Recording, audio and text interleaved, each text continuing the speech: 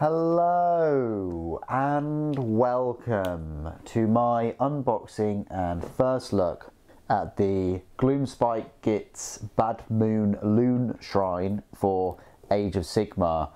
It's £35 for this scenery kit. It's quite a chunky box.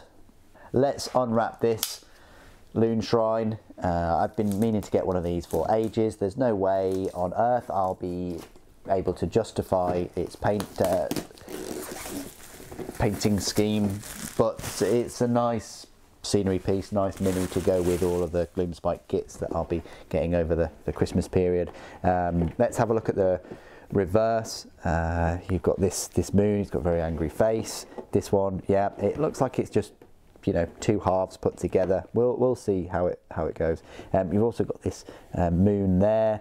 And some mushrooms, more mushrooms everywhere, mollusk things, fungi, stalactic mushrooms, I don't know.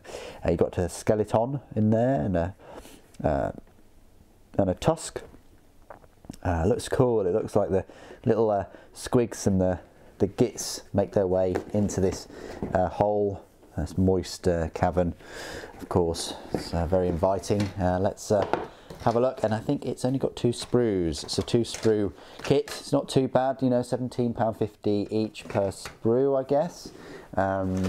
You've got this instruction guide. It says 2019, but it is in black and white, and that's one of the telltale features of a kit made in China. It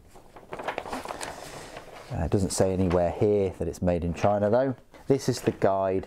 Shouldn't take too long to put together. Look, you literally put 2 halves of moons together, and then you add the little moon to the big moon. You add the tusk.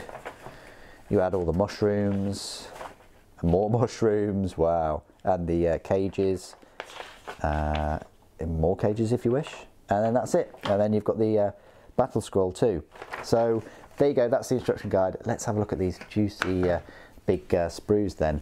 Now you can tell that that's a made in China kit because it's a slightly darker plastic and has less detail. Typically the scenery kits have less detail. I tell you what though, the detail that is on there is fantastic. I love this moon, I love the teeth, I love the mollusks or growths. There's a load of skulls there. That's interesting, and a skeleton and cages, and there's the mushrooms. I'm not quite sure if it's just one sprue duplicated. I really do think that this is 2 that they've had to produce, and we'll have a look at the differences in a moment. And the main reason for that is because of the moist cavern in one of the other sides of this kit. So we'll have a look at that right now. Here it is here. Nice cutout, nice shape. You've got some mushrooms growing there, and the other side of the moon face. You've got another bit of scenery with a load of skulls and more mushrooms, and the tusk this time, more mushrooms all the way around, and this overgrowth thing, and some mini mushrooms, and yeah, some rope I think, or whatever that is. But yeah, looks lovely, feels great. I can't recommend this kit enough already. I think it's fantastic, and it's going to look awesome with your Gloomspite Gitz or any goblins or orcs or anything that you've got going. So there you go. That is my unboxing and first look at the Gloomspite Gitz Bad Moon Loon Shrine. I hope you've enjoyed it. Can't wait to give you a review at some point soon. But what do you guys think? Put it in the comments below as always. Thank you ever so much for joining me today. Thank you for watching. The Loon King protects.